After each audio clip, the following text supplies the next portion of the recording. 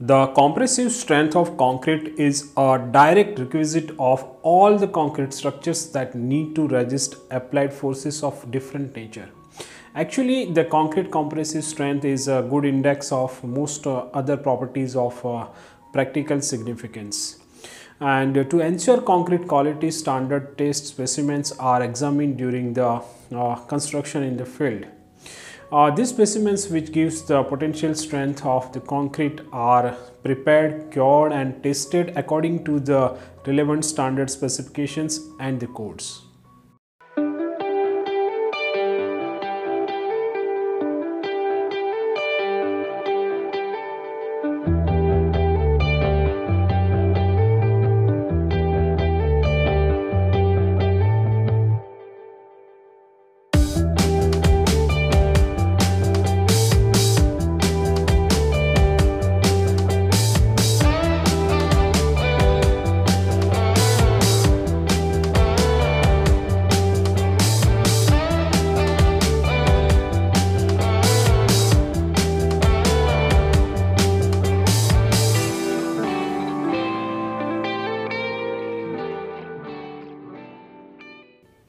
On the other hand, the determination of the actual strength of concrete in a structure is not that much easy, because it depends on the history of curing and the adequacy of the compaction of the concrete. That's why one question that designers frequently ask is whether or not the standard test specimens can represent in situ strength of the concrete. The answer to this question becomes even more important when the strengths of a standard test specimens are found to be lower than the specified value. In this case, either the strength of concrete in the actual structure is low, or the specimens are not actually representing the concrete in the structure. The problem is generally solved by drilling and testing core specimens from the suspected structural member.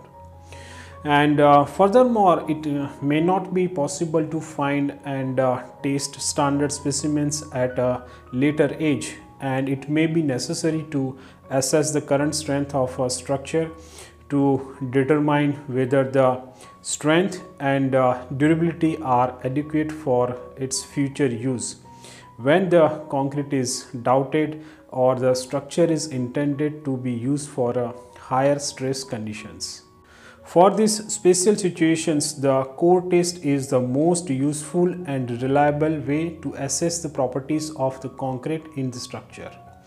For these reasons, the common way of determining the in situ strength of the concrete is to drill and test the different cores. Although the method consists of expensive and time-consuming operations, cores give reliable and useful results since they are mechanically tested to the destruction. However, the test results should be carefully interpreted because core strengths are affected by a number of factors such as diameter, L by D ratio and moisture condition of the core specimen, the direction of the drilling, the presence of the reinforcement steel bars in the specimen, and even the strength level of the concrete. So to know it in detail, stay tuned with this video up to the end, and it is really appreciable if you like this video, share this video and subscribe my channel. Let's learn something.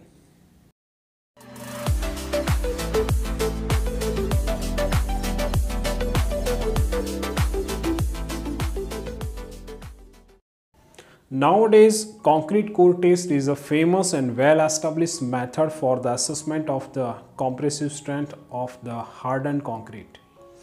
Core testing enables visual inspection of the interior region of a concrete member, which is also related to the strength estimation.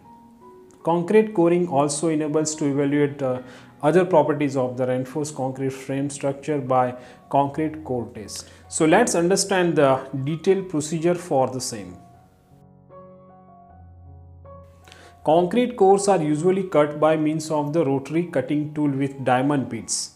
A cylindrical specimen is obtained with its ends being uneven, parallel and square, and embedded pieces of the reinforcement. The cores are visually inspected for giving specific attention towards compaction of the concrete, that means the air void visualization, distribution of aggregate and the presence of the steel, etc.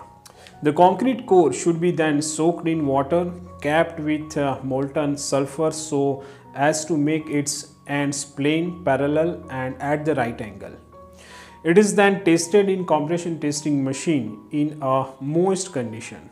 If we see IS 456-2000 specified that the points from which cores are to be taken and the number of cores required shall be at the decision of the engineer in charge and shall be representative of the whole of concrete concerned. In no case, however, shall fewer than 3 cores be tested. Core shall be prepared and tested as described in IS 516. Concrete in the member represented by a core test shall be considered acceptable if the average equivalent cube strength of the cores is equal to at least 85% of the cube strength of the grade of concrete specified for the corresponding age and no individual core has a strength less than 75%. In case the core test results do not satisfy these requirements or where such tests have not been done, load test may be restored to. The ratio of diameter to the maximum aggregate size shall be not less than 3. The compressive strength of 50 mm diameter cores are known to be somewhat lower and more variable than those of 100 mm diameter cores. Testing error associated with 50 mm diameter cores was about twice that associated with the 150 mm diameter cores. So, smaller cores tend to produce more variable results. The preferred length of the capped or ground specimen is between 1.9 and 2.1 times the diameter. Core specimen with L by D ratio equal to or less than 1.75 requires correction to be measured in compressive strength. A strength correction factor is not required for the L by D ratio greater than 1.75. If the L by D ratio is 1.75 or less, correct the results obtained by multiplying the factors as you see on the screen. A core having a maximum length of less than 95% of its diameter before capping or a length less than its diameter after capping or end grinding shall not be tested. A core to be tested for strength shall not be removed from structure until the concrete has become hard enough to permit its removal without disturbing the bond between the mortar and the coarse aggregate. Normally, concrete shall be 14 days old before the specimens are removed. It is preferred that the concrete should be 28 days old for drilling cores. Core is usually cut by means of a rotary cutting tool with diamond bits. The concrete core drilling machine is portable, but it is very heavy and must be firmly supported and braced against the concrete to prevent relative movement, which will result in a distorted or broken core, and water supply is also necessary to lubricate the cutter continuously. Handheld equipment is also available for cores up to 75 mm diameter. If the ends of the cores do not conform to the perpendicularity and planeness requirements, then they shall be saved or ground to meet those requirements or capped as per the standard procedure. After cores have been drilled, wipe off the surface drilled water and allow the surface moisture to evaporate. When surface appears dry but not greater than 1 hour after drilling, place cores in a separate bag or a container and seal to prevent moisture loss. Maintain that cores at ambient temperatures and protect them from exposure to direct sunlight. Transport the cores as soon as possible to the laboratory. Cores can be taken out the bags for a maximum time of 2 hours to permit capping before the testing. If water is used for grinding or saving the core ends, complete these operations as soon as possible but not later than 2 days after drilling. Minimize the duration of exposure to water during end preparation. Allow the cores to remain in the sealed plastic bags containers for at least 5 days after last being wetted and before testing. The ends of core specimen shall be flat and perpendicular to the longitudinal axis. Cutting should be such that the projections, if any, shall not extend more than 5 mm above the end surfaces, and the end surfaces shall not depart from perpendicularity to the longitudinal axis by a slope of more than 1.5 diameter or 1:0.3 diameter.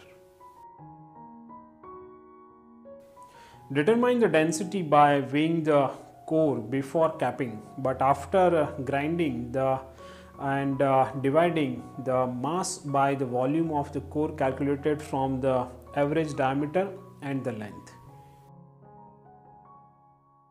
If the ends of cores do not conform to the perpendicularity and plainness requirements, they shall be shaved or ground or capped.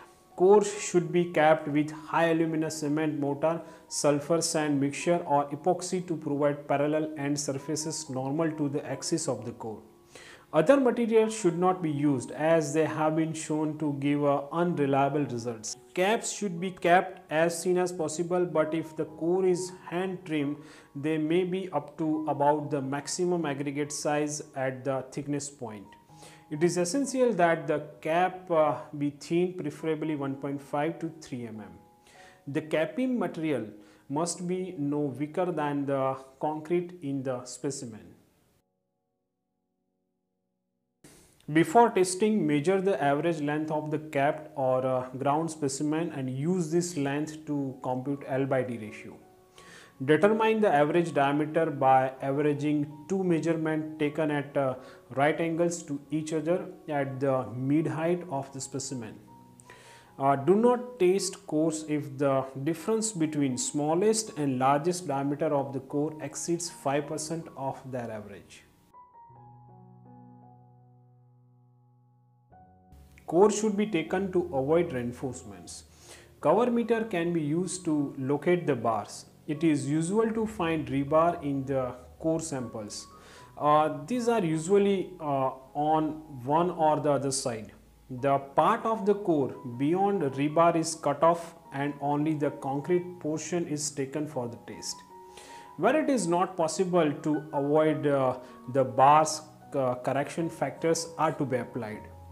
The core with rebar parallel to the axis of course cannot be used as the effect of the rebar will be too large to ignore. The rebar perpendicular to the axis can be tolerated as long as correction factor is less than 10%. Test the specimen within 7 days after coring. When we test the core, it placed in water at a temperature of 24 degrees Celsius to 30 degrees Celsius for 48 hours before testing.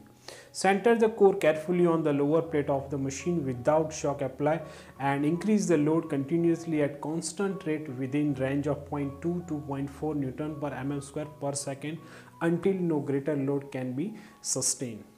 Not any usual failure and appearances on the concrete. Calculate the compressive strength of each core by dividing the maximum load by the cross-sectional area calculated from the average diameter. Express the results to the nearest 0.5 Newton per mm square, and no edge correction should be used in the interpretation of the strength of the cores. The noted test data be recorded in the standard performa for the reporting of the strength. The test reports that includes important data as you see on the screen.